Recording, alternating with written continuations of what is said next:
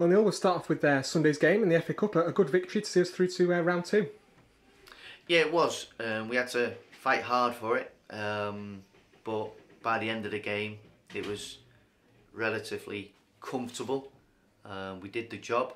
We're into the next round of the competition, and judging by some of the other scorelines and the amount of shocks there's been, we're thankful that we produced a good performance, and now we go to Harrogate.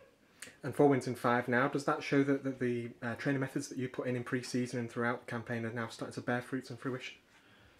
I don't think there's been a massive amount of difference in terms of the level of performance recently.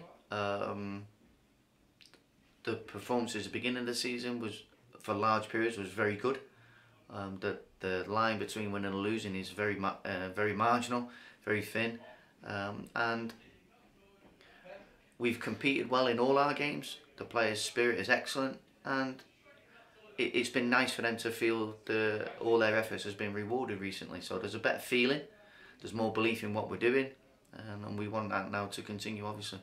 And it's been an intense sort of 4-week period. Have you been impressed with how the lads have dealt with that? Yeah, it's been an intense period of fixtures for us, and there's more to come. It's unique circumstances this season, but I believe we've got a good squad, good depth in the quality we've got.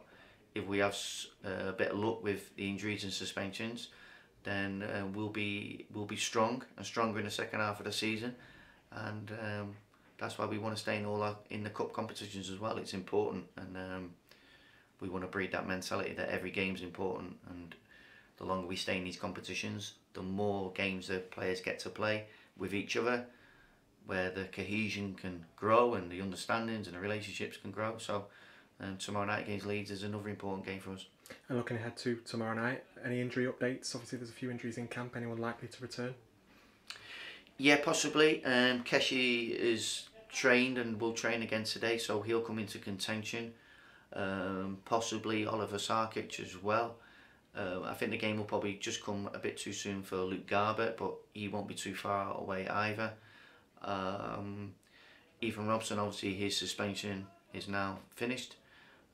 Ben Woodburn will train, but he's not eligible because he's already played for Liverpool in the competition. So there's a few returning.